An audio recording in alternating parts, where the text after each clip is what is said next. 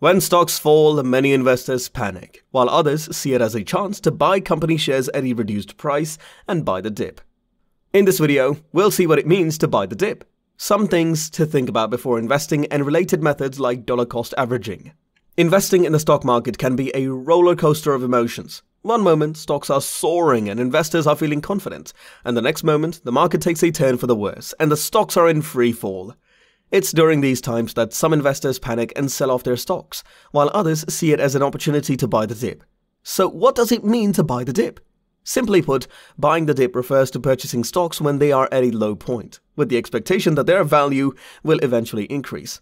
Investors who adopt this strategy believe that even strong companies may experience temporary dips in their stock price.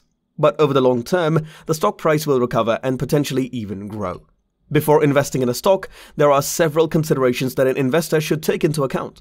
Firstly, it's important to understand why the stock price has fallen. In some cases, the dip may be due to a company-specific issue, such as poor earnings or a management shakeup. In other cases, the dip may be due to market-wide concerns, such as economic uncertainty or geopolitical tensions. Once the reason for the dip has been identified, the next step is to determine if the company is still fundamentally strong. This means looking at the company's financials, including revenue, earnings, and cash flow. The investor should also consider the company's competitive position and its future growth prospects. Another factor to consider is the company's valuation. While a stock may appear to be cheap at first glance, it's important to determine if it's actually undervalued based on its earnings, revenue, and other financial metrics. There are also several strategies that investors can employ to help mitigate risk when buying the dip. One such strategy is dollar cost averaging. This involves investing a fixed amount of money into a stock at regular intervals, regardless of the stock's price. By doing this, the investor is able to average out their cost basis, meaning that they can buy more shares when the stock price is low and fewer shares when the stock price is high.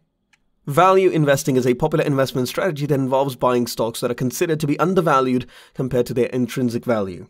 The goal of value investing is to purchase stocks that are selling at a discount to their true worth, with the expectation that the market will eventually recognize the stock's true value and drive the stock price up. Value investors typically focus on a company's financial metrics, such as its price-to-earnings ratio, price-to-book ratio, and dividend yield, to identify undervalued stocks. They also look for companies with strong fundamentals, such as consistent earnings growth, a solid balance sheet, and a competitive advantage in their respective industry. Value investing is often considered a long-term investment strategy, as it can take time for the market to recognize a stock's true value. Additionally, value investing requires a certain level of patience, as it's possible for a stock to remain undervalued for an extended period of time. Growth investing is another popular investment strategy that involves investing in companies that are expected to grow at a faster rate than the overall market. Growth investors typically focus on companies with high revenue growth, earnings growth, and expanding market share. Growth investors are willing to pay a premium for stocks with strong growth prospects, as they believe that the potential for future growth will eventually drive the stock price higher. They tend to have a higher risk tolerance, as growth stocks can be more volatile than value stocks. Growth investors often focus on industries that are expected to grow rapidly, such as technology, healthcare, and consumer goods. They also tend to invest in smaller up-and-coming companies, as these companies have a greater potential for growth compared to larger, more established companies. It's important to note that growth investing can be a high-risk, high-reward strategy, and investors need to be comfortable with the potential for short-term volatility. Additionally, growth stocks can be more susceptible to market downturns, so it's important to have a diversified portfolio and to consider both the short-term and long-term risks and rewards of any investment. Momentum investing is a popular investment strategy that involves buying stocks that have recently outperformed the market, with the expectation that their momentum will continue. Momentum investors believe that stocks that have been rising in price are likely to continue to rise, while stocks that have been falling in price are likely to continue to fall. Momentum investing is based on the idea that stocks tend to move in trends, and that these trends can persist for an extended period of time. Momentum investors use a variety of technical analysis tools, such as moving averages and trend lines, to identify stocks that are in an uptrend. They also consider a stock's relative strength, with a measure of how a stock has performed compared to the overall market. It's important to note that momentum investing can be a high-risk, high-reward strategy, and that momentum stocks can be more volatile than the overall market. Additionally, momentum investing requires a high level of discipline, as it's important to exit a position if the momentum of a stock begins to wane. Income divesting is also a popular investment strategy that involves investing in stocks that pay high dividends, with the goal of generating regular income from the investment. Income investors are focused on generating income from their investments, rather than capital appreciation. Income investors typically focus on the stocks that pay a high dividend yield, which is the amount of dividends paid per share divided by the stock price. They also consider a company's dividend history, looking for stocks that have a history of consistently paying dividends and increasing their dividend payouts over time. Income investors tend to invest in stable, blue-chip companies that are well established and have a strong financial track record. They also consider a company's dividend coverage, which is a measure of how well a company can cover its dividend payments with its earnings. It's important to note that income investing can be a lower risk, lower return strategy compared to other investment strategies, as income stocks tend to be less volatile than growth or momentum stocks.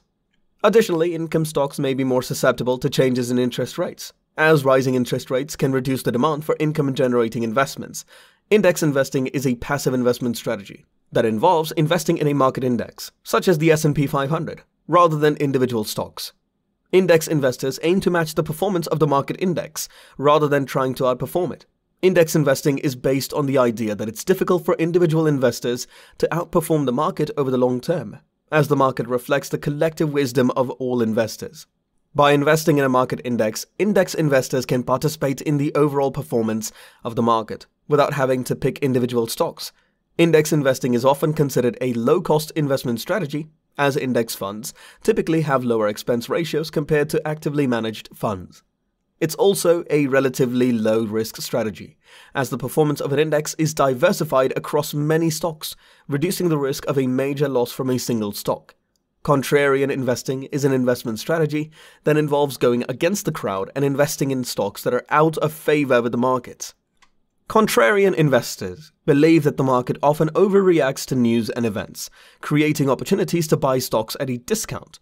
Contrarian investors look for stocks that have been underperforming the market and consider factors such as the company's financial metrics and its growth prospects to determine if the stock is undervalued. They are often willing to take a long-term perspective, as it can take time for the market to recognize the true value of a stock. Contrarian investing can be a high-risk, high-reward strategy, as it requires a high level of conviction and a willingness to go against the trend. Contrarian investing requires a long-term perspective, as it can take time for the market to recognize the true value of a stock. Buying the dip can be a viable strategy for investors who are willing to take a long-term perspective and are comfortable with some level of risk. However, before investing, it's important to carefully consider the reasons for the dip, the company's financials, and the stock's valuation. Additionally, investors can employ strategies like dollar-cost averaging to help mitigate risk and build a diversified portfolio. And with that being said, it's time to end our video. Subscribe to the channel for more amazing videos like this. We'll see you with another interesting video.